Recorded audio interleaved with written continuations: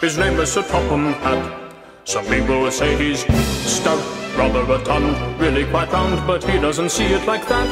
He considers he's a gentleman of merit, with a railway exquisitely fine. But his main aim is to see that his trains run right on time.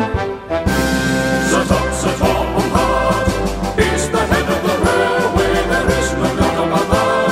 Controller of the line, his way is plain to be, for everyone to see that it's the fact controllers railway.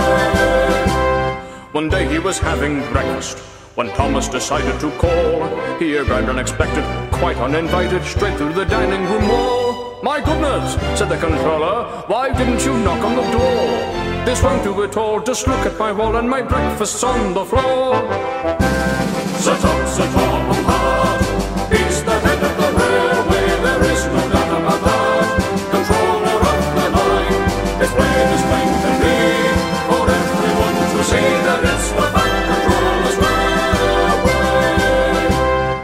He's so proud of his engines, each and every one, and though he's strict and meticulous, favorites he has none.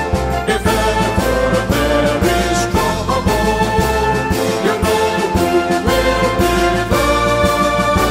If there's ever a crash, a smash, or a muddle, he's there on the double, no trouble, 'cause it's the fact controllers railway.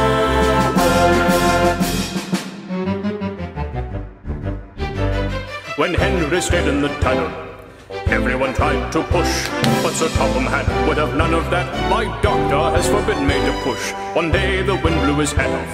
A goat in the field saw his chance. He just picked up the hat, said thank you for that, and ate it up for lunch.